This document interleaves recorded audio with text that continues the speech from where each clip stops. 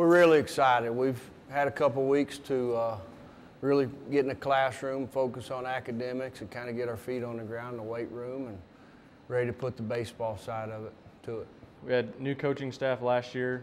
We had 9 returners, I think, from the year before. So, I mean, it was kind of a bunch of new guys all in the program. And this year, having 20 guys coming back, having all the coaches coming back except for one, and adding Coach Gardner, that'll help a lot. It's going to be fun. It's going to be, I mean, we're going to know what to do, we're going to know what to expect, and that way we can just get right after it. I think that's a main key, because you look at last year and, you know, like the new coaching and everything, it made it kind of different for everyone. It was hard to get used to, but now having 20 returners, we kind of know what to expect, and we can go out and get business taken care of. Feel really good about the direction of where our program's going. I think we've got 10 or 11 commitments in the 14 class, and a couple in the 15 class, and feel really good about this 13 class that's on campus. And got some guys on the mound that we know are going to be able to help, and got some guys swinging the bat that'll help also. Well, I'd like to think that I improved a lot. I mean, I got a great pitching coach, Ray Hayward. We developed a little bit of a new little sinker I got going. I've been working on it. That's just something that's just one asset, I guess.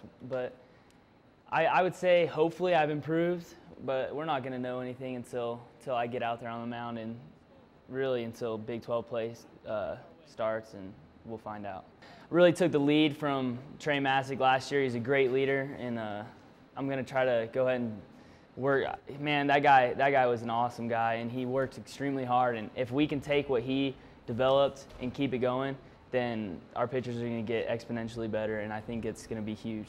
The pitching staff we're going to have, they're going to shut some people down. So, I mean, we just got to find ways to score runs. I mean, we got Dominic Marino starting. We got Corey Taylor coming back. We got Jonathan Tripp, Matt Withrow. I mean, you can name the guys off the list. But if we can find ways to score runs, they're going to carry the team. So we just got to find a way to score some runs. I think it's always going to be about pitching and defense with the BB Core bat. I mean, if you can pitch and play defense, you got a chance.